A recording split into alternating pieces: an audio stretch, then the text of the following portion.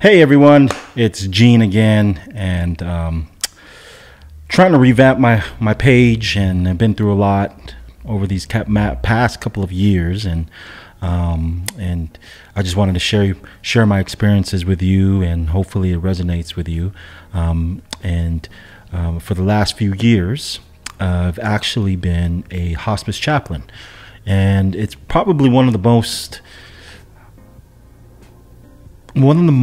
fulfilling positions I've ever been in. I've been in ministry for many years, right? I've been a pastor, planted a church, but there's nothing like being a hospice chaplain. And what is a hospice chaplain? And a hospice chaplain is essentially, or they call them spiritual counselors now. They kind of use them or intertwine them both to kind of lighten the titles of a chaplain, because whenever you associate yourself with the title chaplain, you associate it with you're dying, or there's death or sadness, etc. Or it could just be associated with the military chaplain. Like the other day, my wife and I and kids were at Sam's Club, and two evangelists, or two ministers, or evangelists, as I should say, came up to us, and I told them that I was a chaplain, and one of them said, "Oh, you're in the military." It's like, "Oh no, I'm in hospice." So what is a hospice chaplain or a hospice spiritual counselor? We essentially provide comfort and care through spirituality and emotional support to those who are transitioning, meaning they have a prognosis of maybe 6 months or less to live, and our job essentially is to be with them and to be present with them, and presence is one of the most important skill to have in this ministry, or I think in anything, right? Whether it be with your children, with your wife, with your spouse, with your husband, with your partner, with friends, or just being with people. I think presence is one of the most important skills that you can learn in life. And I've been doing this for over 4 years now. And I used to think, right? I used to think when you go into hospice, or when you're a spiritual counselor or chaplain, that you do all the talking, right? Because as a pastor, that's all you know what to do. Is you are providing information, right? You're providing information as a pastor, or predominantly known as a pastor. You're on the pulpit, you're preaching, you're doing a sermon, and I love doing those. And you do some spiritual care as well, do some counseling, but most of the time you are doing the talking. And in chaplaincy, I think of it as you are retaining information. You are extracting information even in the most vulnerable moments of someone's life. And to say the least, you can never get used to it, right? Because you are entering people's lives right where they are. And I think being present is most important in any skill. If anything, if there's anything that you come out of this video is being present with people, right? And I've learned, because I love to talk, I've learned in hospice chaplaincy that you do less talking and more listening. And there's questions like, have you ever wondered how being present can transform your life? You know, I've learned that the most powerful spiritual growth happens in the most fragile moments. And it's one of the most rewarding jobs that I've ever had. And there are times where it's very hard, because I am there with patients who are, who are going to pass pretty soon. And some of them have esoteric questions and spiritual questions, and some of them just want somebody to know that they are being present with them and that they are with them. Because a lot of these patients are alone, right? A lot of these patients, the company that they see the most is the care team, right? It could be the nurses, it could be the social worker, and it could be us spiritual counselors. And I think, you know, and the purpose of this video is just to let you know that how Hospice Chaplains is, how that you know, that type of work is out there. And for those who are in ministry and maybe are looking for a change and have been in ministry for a very long time as a pastor or a minister or as a reverend or pastor in a huge church, big church, small church, medium church, whatever it may be, I'm finding that there are pastors who may have been burnt out, right? Or who, whatever the story may be, they often come into chaplaincy. And when I was in seminary, I was attending Azusa Pacific University to get my master's in divinity. I did not know what a chaplain was. I didn't even know it existed, because when you go into seminary, you only think that the only type of job that you're going to get is a pastor, right? Or a minister, or you become this, or plan a church, right? Or you do some type of business that is Christian faith-based, or faith-based, I should say. I remember one of my professors telling me that you should look into chaplaincy, and I was telling him that I didn't want to go into the military, although I am open to the military, right? And that's just a whole different level of ministry. But you should, you know, he's like, oh no, there's hospital chaplains and there's hospice chaplains. So I ended up applying for a position when I was in seminary, and thankfully I got the position. And it changed my life, right? It changed the trajectory of how I look at ministry. It changed the trajectory of how I see my theology, and how I see people, and how I see the world, right? Because when you step into hospice, knowing that they're going to pass in the next 3 days, 4 days, 4 weeks, 4 months, whatever the date may be, you cannot help but remind yourself of how grateful you are for life, for breath, right? And that's the beauty of this work that I do. I get to be with people from different faith backgrounds. That's another subject, but it's just being with people from different cultures and different backgrounds, right? But being grounded in my faith, right? And I truly believe in the life and teaching of Jesus, and that's how I try to follow my life and try to instill in my kids and my family life. But when you go out and meet different people and different patients from different backgrounds, you start to realize that God is much bigger than I think in my own faith circle, right? And you start to learn from other people's faiths, and you start to listen to other people's stories, and a lot of them may not be in the same faith background that I have, but a lot of them are very faith grounded and very strong in their faith, a lot more than most in my faith background and myself sometimes, right? And all that to say is hospice chaplaincy has just been a blessing in my life. And it's been such a life-changing experience day to day, right? It's every day. It forces you, because it takes yourself out, right? And I'm if I could be candid, I like hearing myself talk, right? But this job has taught me that you have to take your ego out. You have to take self out, and in order to connect, in order to be able to bring that present moment healing to that person, right? And this is a skill that I thought I've handled, and I thought I'm good at listening, but most of the time I'm not, right? Because it's just I was learning, and then we have to go through as chaplains too. Not all hospice chaplains require this, but if you want to be like a board certified chaplain, you do have to take clinical pastoral education, which is short for CPE, which there is that clinical aspect of it, right? And the psychology behind it, and the training behind chaplaincy,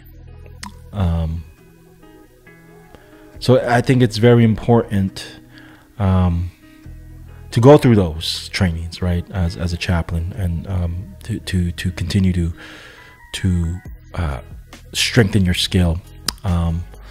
But I think one of the things that's important in chaplaincy is just the sacredness of presence, right? We call it the ministry of presence. And presence is not saying that you're just there and you're not doing anything, right? No, presence, actually, no. There's a lot of healing when you are just there for somebody, right? We have no agenda. You have no, you're not trying to preach. You're not trying to create a sermon. You're not trying to give out information. But ministry of presence is what we say, being with the person and being present, right, in everything they're saying, and somehow figuring out, not figuring out, but being really in tune with their feelings and their emotions and the things that they are going through in life. And that's what I found as, and it's still an ongoing practice, right? And what I've learned in my CPE is being able to sit in silence, right? Because what happens in silence, if you're anything like me, my ego would say, I cannot handle this silence. I need to say something, right? But most often or not, what I found is when you just sit in silence, at least with the people I've talked to, and the patients that I've talked to, that silence, there's something that's spiritual that happens when you allow just the silence to bring healing to that person, right? Who has just talked about their life, talked about their vulnerabilities, and talked about their proclivities and their guilt, or whatever it may be that they're going through at that time and moment, that they just needed somebody to hear their story. And knowing that the other person is there to really just listen and be present, even in the silence. And most often than not, what happens when you are just silent after that powerful moment of them being vulnerable with you is that silence brings healing into their life. And oftentimes it's like, wow, they would say to me, I just needed to get that off my chest. And I'm so thankful that you didn't have to say anything.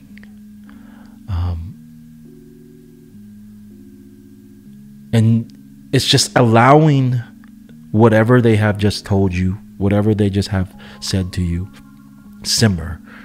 And in that brings relief, brings a load off of their shoulder, that whatever burdens that they may have been going through, and they just let it out. And you can just hear this fresh breath of air or a big sigh of relief, knowing that presence and listening is a powerful tool, not just as a hospice chaplain, right, but even in our day-to-day lives, right? And I try to practice this with my spouse, and it's not it's funny because we always say this in ministry or just in our work, right? It's easier to do our work, but when it comes to actually apply the things that we want to do into our personal life, it's a lot harder, right? And I'm trying to do that every single day. My wife knows, but yeah, I just wanted to just share with you.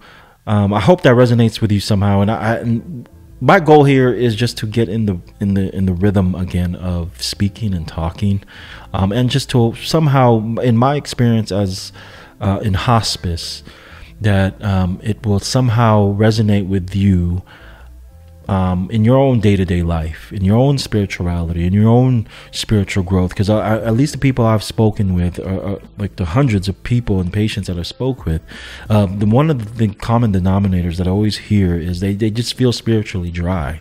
And a lot of them have been involved in ministry and church for a very long time, but for some reason they just fell off, or they're not as involved anymore, right? Because of whatever the church whatever the church did in their lives, and but there's a lot of people that is seeking for some type of faith and some type of spirituality, because they have this sense that there is a higher power out there, a divine or a God, that is somehow in this world. And my goal for this channel and my goal for these videos is to somehow help you get out of the spiritual dryness, as you may say, or you may be seeking, right?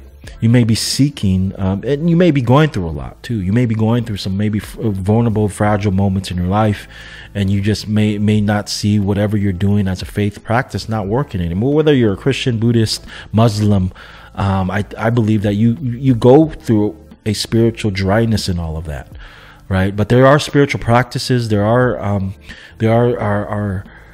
different ways for you to reconnect with the divine, reconnect with God, and I truly believe that, right? I think, and I say to you that is this, and I'm just speaking, I'm really just speaking for myself, and speaking out loud, and just another outlet for me to, say my thoughts. But give yourself some grace, and I just want to remind you that all of that is all part of your journey.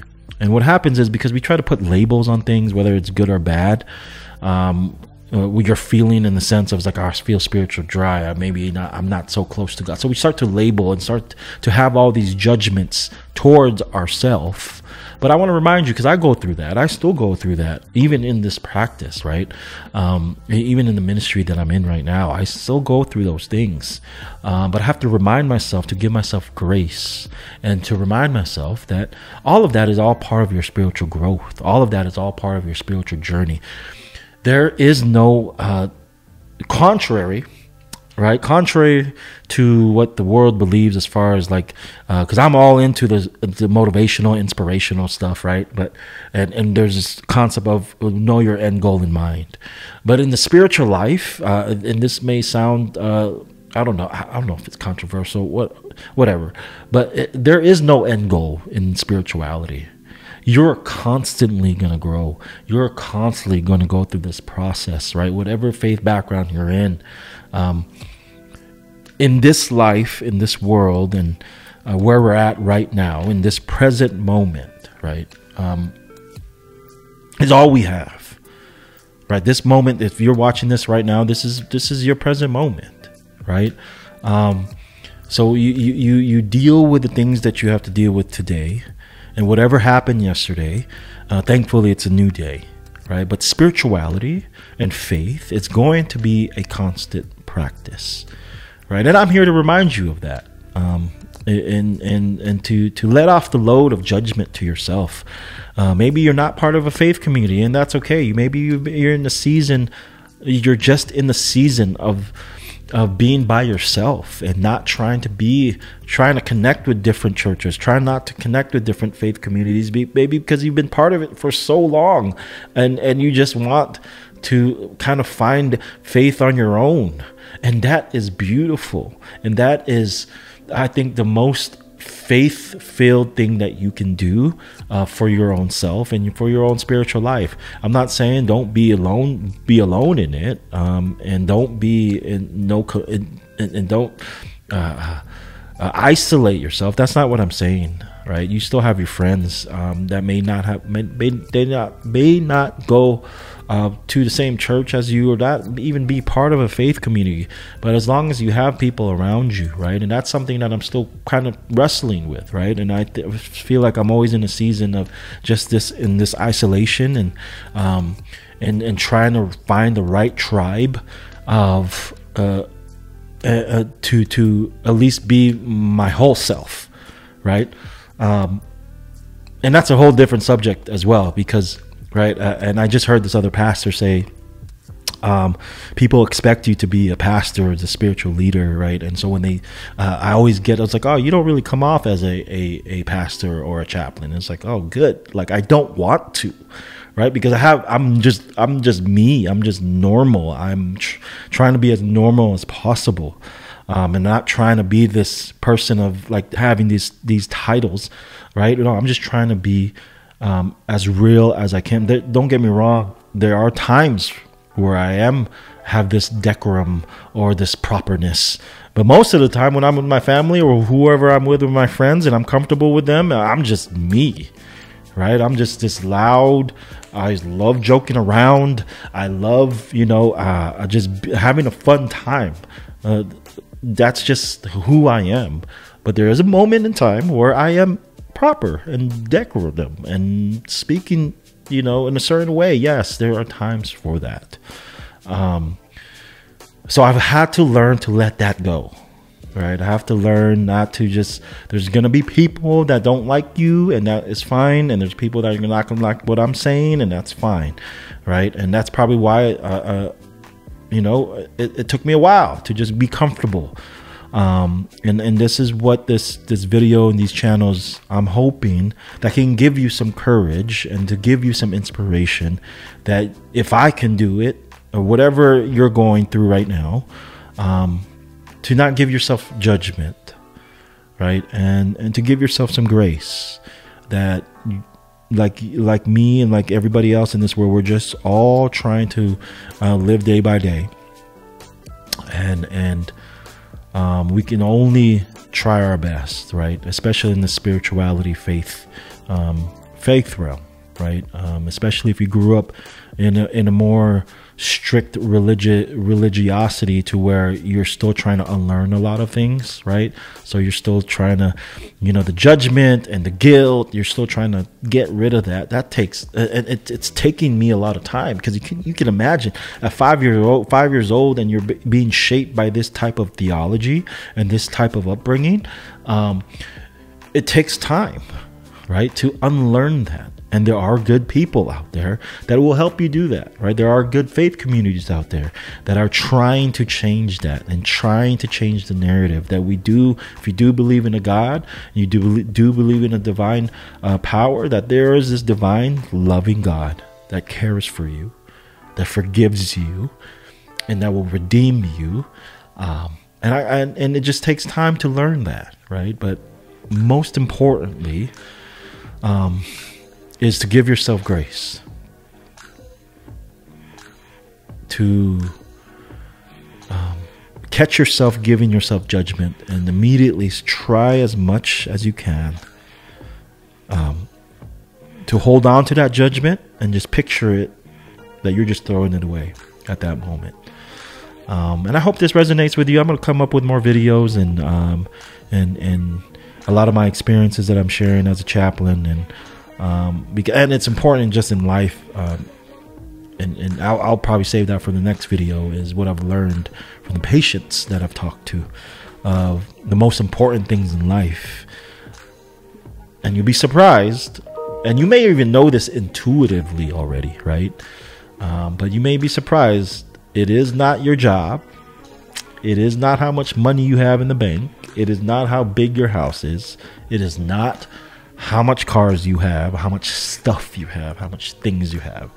It is quite the opposite at the end of life of what's important and what they wish they could take back, and yeah, so stay tuned for that. I'll put that out, and I hope this resonates with you. Blessings to you, and grace to you as well.